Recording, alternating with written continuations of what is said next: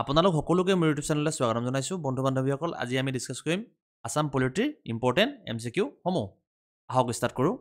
Question number 1 Under which of the following rules the executive business of the government of Assam is carried out Option A has sabo Assam Rules of Executive Business 1968 B has Assam Rules of Executive Business 1951 C has Assam Board of Revenue Rules 1963 আৰু D has none of those year correct answer টো হৈছে Assam Rules of Executive Business 1968 More rakibo. Question number 2. The Assam Public Health Act was published in which of the following year?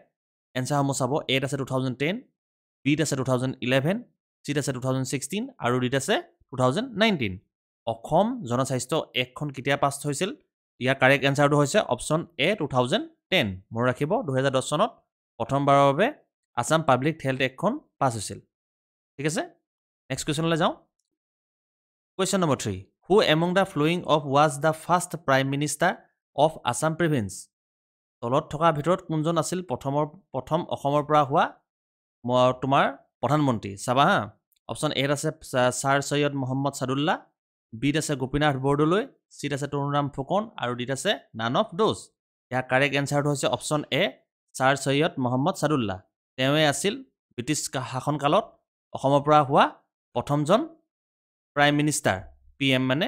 আৰু গোপীনাথ বৰদলৈ আছিল জান তোমালোকে জানাই first CM of Assam প্ৰথম CM আছিল যিজন অসমৰ পৰা বিলং কৰে ঠিক আছে আৰু তৰুণৰাম ফুকনক সকলোৱে জানে দেশভক্ত তেওঁ দেশৰ প্ৰতি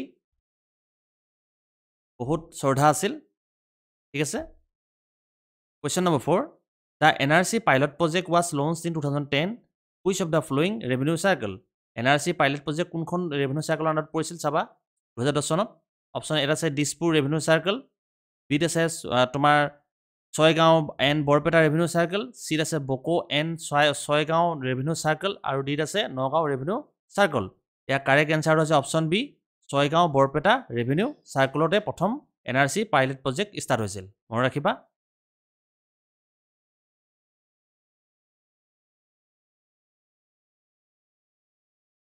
Question number 5 The Assam Civil Service Class 1 rules was published in which of the following year? Assam Civil Service মানে ACS তোমাৰ Class 1 rules কেতিয়া প্ৰথম পাবলিশ হৈছিল অপচন আছে A আছে 1960 B আছে 1965 C আছে 1998 আৰু D আছে 1999 ইয়াৰ কাৰেক্ট আনসাৰটো হৈছে অপচন A 1960 1960 তে প্ৰথম ACS ৰ Class 1 ৰ rules পাবলিশ হৈছিল মন ৰাখিবা এটো ইম্পৰ্টেন্ট কোৱেশ্চন আনসাৰ তোমালোকে যদি ভিডিওটো চাই ভাল পাইছা তেন্তে লাইক সাবস্ক্ৰাইব কৰিবলৈ নাপাহৰিবা আৰু চেনেলটো আগুৱাই নিয়াত হেল্প কৰিবা ধন্যবাদ Question number 6 The Assam Land Revenue Service rules was published in which of the following year Assam Land Revenue Service কিমান চনত পাবলিশ হৈছিল অপচন সমূহ চাবা এ আছে 2005 বি আছে 2015 সি আছে 2016 আৰু ডি আছে 2018 ইয়াৰ কাৰেক্ট আনসাৰটো হৈছে অপচন বি 2015 ত তোমাৰ Assam Land Revenue Service rules publish হৈছিল মন ৰাখিবা এটো important question Question number 7 The Assam Public Service Commission was constituted under which of the following articles of the Constitution of India Assam Public Service Commission কিমান number অধ্যায়ত আমাৰ সংবিধানখনত সন্নিৱিষ্ট আছে চাবা এ আছে 315 আৰ্টিকল নম্বৰ আৰু বি আছে আৰ্টিকল নম্বৰ 323 আৰু সি আছে তোমাৰ আৰ্টিকল 156 আৰু ডি আছে আৰ্টিকল নম্বৰ 256 ইয়াৰ কাৰেক্ট আনসাৰটো হৈছে অপচন এ আৰ্টিকল 315 ত APSC কথা আমাৰ ভাৰতীয় কনস্টিটিউচনত ইয়াত উল্লেখিত আছে ঠিক আছে আৰু 156 আছে EWS মানে ইকোনমিক্যাল উইকাৰ সেকশনৰ বিষয়ে তোমাৰ ইয়াত সন্নিৱিষ্ট আছে আৰু তোমাৰ আহি গল 256 আৰ্টিকল নম্বৰ আৰু ইয়াত আছে তোমাৰ সেন্ট্ৰেল চৰকাৰে সেন্ট্ৰেল মানে গভৰ্ণমেন্টে যিবোৰ ল আনিব হেবুৰক ষ্টেট গভৰ্ণমেন্টে ইমপ্লিমেন্ট কৰা মানে তাৰ ঘোষাৰূপে পালন কৰাত হেল্প কৰা ঠিক আছে এটো important Question number 8 Which of the following is correct about Assam Maitri scheme Assam Maitree scheme আন্ডাৰত কোনটো পৰে চাবা অপচন এ আছে it is a scheme for welfare of the plain tribes and backwarded classes আৰু দুই নম্বৰ আছে it is a scheme for improvement of police station for citizen service আৰু seat পৰে it is a scheme to improve the mines and minerals exploitation in Assam আৰু dit আছে none of those year correct আনসাৰটো হৈছে কিন্তু option B থকা it is a scheme for improvement police station for citizen service এইখন কেতিয়া তোমাৰ এইখন কেতিয়া ষ্টাৰ্ট হৈছিল মনত ৰাখিবা সৰ্বানন্দ সোণোৱাল যেতিয়া CM আছিল অসমৰ তেতিয়া এই তোমাৰ মৈত্ৰী স্কিমটো পাছ হৈছিল আৰু মৈত্ৰী ফুল ফৰ্মটো হৈছে mission for overall improvement of Thana for responsible image ঠিক আছে question number 9 in which of the following year the Assam Panchayat Act was passed কিমান চনত অসম পঞ্চায়ত এক্টখন পাছ হৈছিল অপশ্যন এ আছে 1993 বি আছে 1994 চি আছে 1996 আৰু ডি আছে 1997 ইয়াৰ কাৰেক্ট এনসাৰটো হৈছে 9 নম্বৰ 1994ত আসাম পঞ্চায়ত এক্টখন পাছ হৈছিল মনত ৰাখিবা 1994ত আসাম পঞ্চায়ত এক্টখন পাছ হৈছিল ঠিক আছে question number 10 in which of the following year the Assam State Institute of Panchayat and Rural Development was established rural development কিমান চনত establish হৈছিলে অপশ্যন সমূহ চাবা এ আছে 1998 বি আছে 1999 চি আছে 2014 আৰু ডি আছে 2017 ইয়াৰ কাৰেক্ট এনসাৰটো হৈছে 1998 অপশ্যন এ টো হ'ব তেতিয়াই তোমাৰ ৰুৰেল ডেভেলপমেণ্টৰ কাৰণে ই এষ্টাব্লিছমেণ্ট হৈছিল মনত ৰাখিবা ইউ এটা important question answer question number 11 Karbi Along Autonomous Council was formed in which of the following year Karbi Along Autonomous Council কিমান চনত গঠন হৈছিল এ আছে 1952 বি আছে 1998 চি আছে 2001 আৰু ডি আছে 2012 ইয়াৰ কাৰেক্ট এনসাৰটো হৈছে অপশ্যন এ 1952 1952 চনত প্ৰথম Karbi Along autonomous council form হৈছিল মনত ৰাখিবা ইউ এটা ইম্পৰ্টেণ্ট কুৱেশ্যন হয় আৰু question number 12 the Deori autonomous council was form in which of the following year Deori autonomous council কেতিয়া গঠন হৈছিল অপশ্যন সমূহ চাবা এ আছে 1995 বি আছে 1998 চি আছে 2000 আৰু ডি আছে 2005 তোমাৰ ইয়াৰ কাৰেক্ট এনসাৰটো হৈছে 2005 ডি 2005 মনত ৰাখিবা 2005ত আৰু এটা বস্তু আহিছিল RTI বুলি কয় ৰাইট টু ইনফৰমেশ্যন এক্ট এখনো পাছ হৈছিল তেতিয়াই আৰু ওলাইছিল question number 13 the headquarter of Deuri Autonomous Council is located in which of the following place Deuri Autonomous Council তোমাৰ কোড লোকেট হয় চাবা অপশ্যন এ আছে নাৰায়ণপুৰ লখিমপুৰ ডিস্ট্ৰিক্ট বি আছে গোগামুখ ধেমাজি ডিস্ট্ৰিক্ট চি আছে বিপুৰীয়া লখিমপুৰ ডিস্ট্ৰিক্ট আৰু ডি আছে none of those year correct এনসাৰটো হৈছে option A Narayanpur Lakhimpur district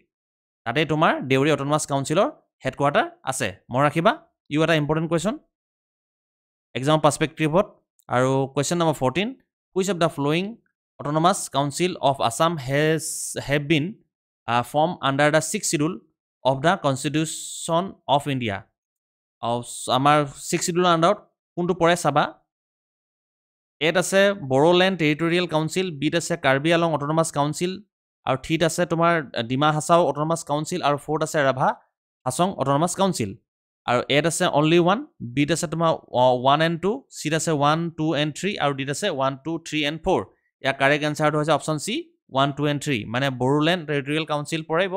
Karbi Along autonomous council পৰিব আৰু ডিমা হাছাও অটোনমাস কাউন্সিল ইয়াৰ আন্ডাৰত কনস্টিটিউশনৰ আন্ডাৰত পৰিব ঠিক আছে